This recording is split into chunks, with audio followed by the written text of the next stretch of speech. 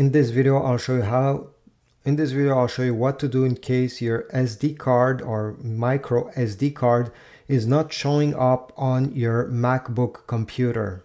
So let's get started.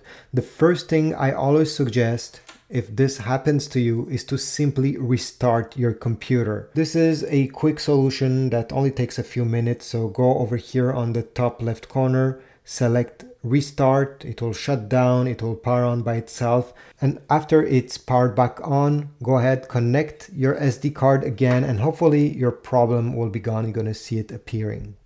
Now if this didn't solve your issue, another thing you can try is, well, let me connect it to my computer here. We need to go in disk utility.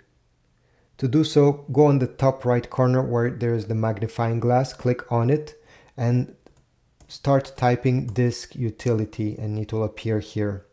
And from here you should see your SD card on the left side over here somewhere. You see under external.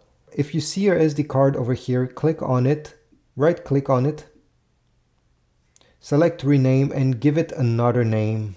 Now press the eject button right over here and then go ahead, remove it from your SD card reader and connect it back. Fortunately, after doing this, it will appear on your desktop after a few seconds and you'll be able to use it in Finder as well. Now, if you're still experiencing issues, maybe the problem is with your actual SD card reader. I suggest you try connecting it to another device. So if you have an iPhone or an Android smartphone, go ahead, connect your USB-C mostly card reader. And if you're not able to see on another device, maybe another computer, well, definitely the problem is the reader or the SD card.